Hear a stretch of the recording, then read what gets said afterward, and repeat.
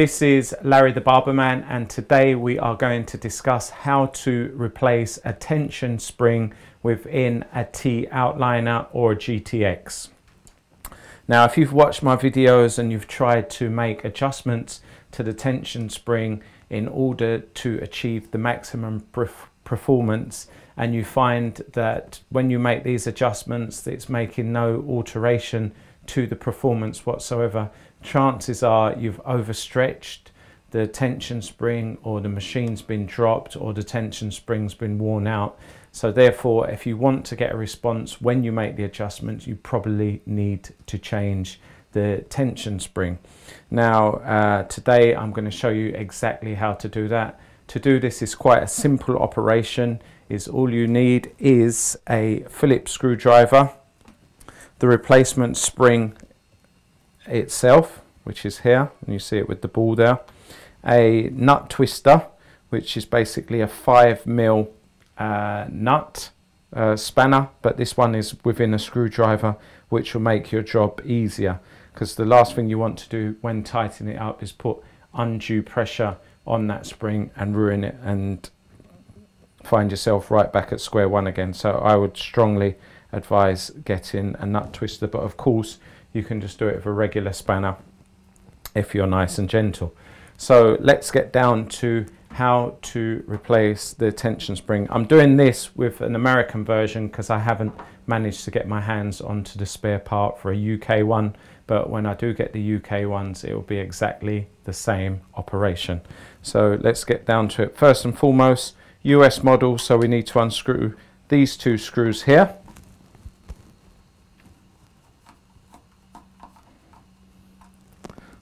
That's one.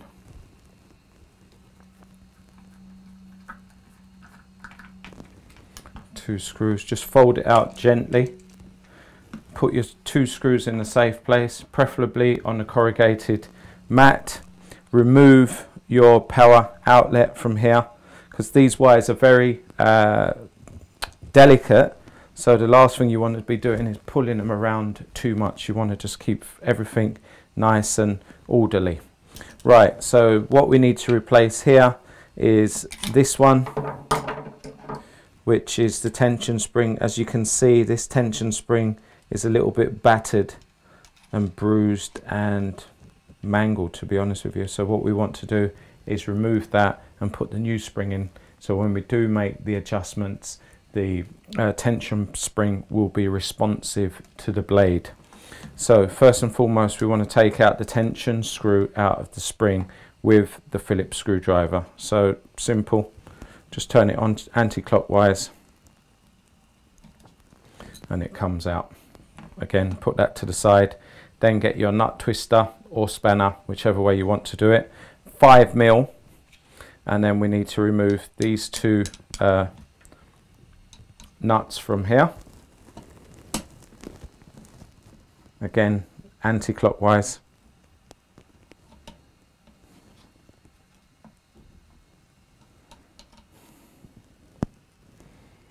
That's one.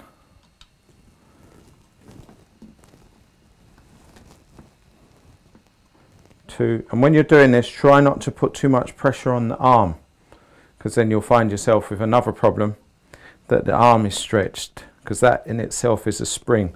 So anytime that there's springs involved, try your level best not to put too much pressure on them. So there's your old tension spring. As you can see, it just looks a bit, it's all bent all over the place. It's had its day, it's done. You then come in with the new nice tension spring. Pop that over the two holes, and in the blade you'll see the middle hole in the blade.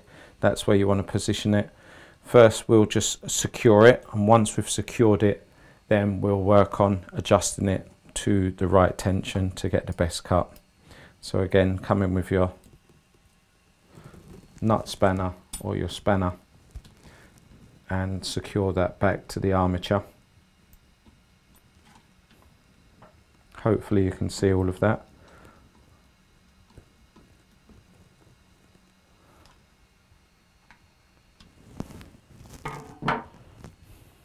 2.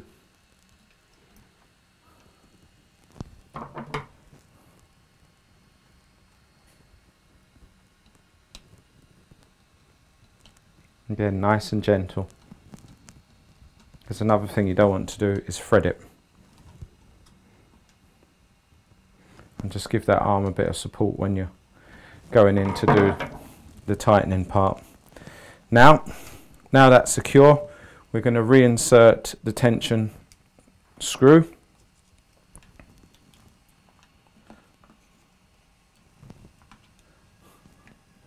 This is a tension screw here, we're going to reinsert that.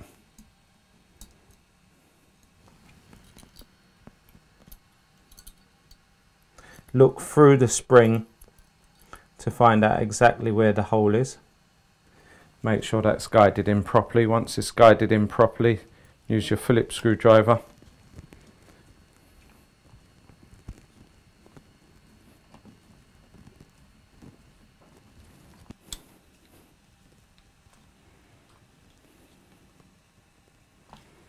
Okay, so we've got the screw in. To get the tension right back to the position, as I always suggest, what you want to do is have a little slither of a half moon of void there between the tension spring and the blade. You'll actually see the shape there, it's like a little half moon shape. So just turn that until you get that kind of nice moon shape, and you should actually be set like that. If you want to get it to like maximum, it's just a trial and error process, literally achieving that shape. And once you've achieved that shape, you can make the sliver smaller, or you can make the sliver a little bit bigger, depending on how hard you actually want it to hit. So for me, that's a done job there. That tension spring is on the money for me right now. So, and once you've finished, again, make sure all the wires to the left go into this little notch here. This basically stops the wire from slicing once you put the casing back on. So run all those wires down the side, and don't let anything run over the top part. Let it sit inside of the cutout notch on the armature here. Good idea to actually put the wire in first. Put all these wires across here, gently fold that back. Put your left side of the trimmer casing down first. Check the right to see no wires are exposed.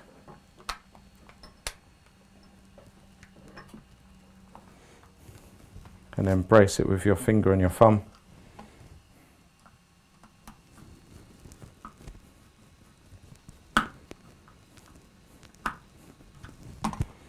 Put your top one in.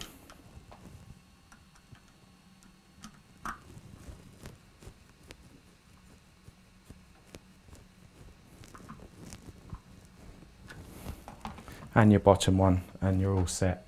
That is how you replace the tension spring on a T-outliner or a GTX. And like I said, once you've replaced the spring, it's just a trial and error process, making that half moon either bigger or smaller until it hits exactly where you want it to hit. So that's another demonstration by Larry the Barberman. Hope you found it helpful. If you did, please subscribe to my YouTube channel. Thank you.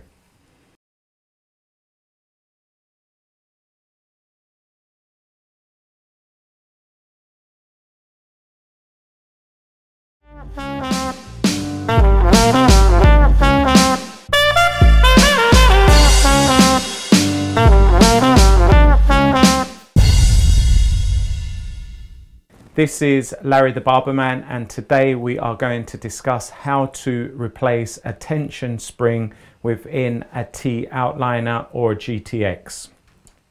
Now, if you've watched my videos and you've tried to make adjustments to the tension spring in order to achieve the maximum performance, and you find that when you make these adjustments it's making no alteration to the performance whatsoever. Chances are you've overstretched the tension spring, or the machine's been dropped, or the tension spring's been worn out. So therefore, if you want to get a response when you make the adjustments, you probably need to change the tension spring. Now,